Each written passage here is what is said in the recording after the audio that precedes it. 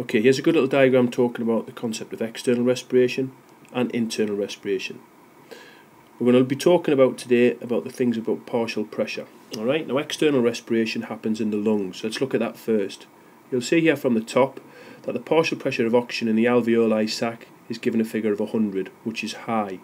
Compare that to the partial pressure of oxygen which is in the blood capillaries surrounding the alveoli of 40, and that's low. That big difference between that 100 and that 40 then means that that oxygen will diffuse, because it's a big diffusion gradient, from the alveoli into the blood capillaries that surround it. So here's the pressure of oxygen in the capillaries now, so it's now 100. We'll take all of that as it travels all the way through the body, and it travels to where we're going to have internal respiration. Now you can see here in the arteries coming down to the blood, you've got a partial pressure of oxygen of 100.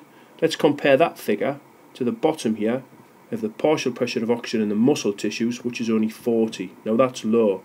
Now, as with the principle of external respiration, because you've got a big diffusion gradient difference between that 100 and that 40, the oxygen's going to diffuse really easily from the capillaries in the muscles into the muscle tissue itself.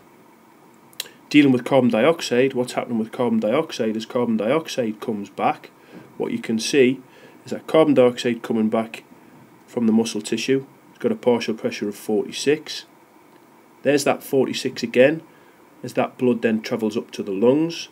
Compare that high partial pressure of carbon dioxide of 46 with the low partial pressure of carbon dioxide of 40 in the alveoli, and you can see how the diffusion gradient of carbon dioxide will go from the blood into the alveoli and will then be breathed out.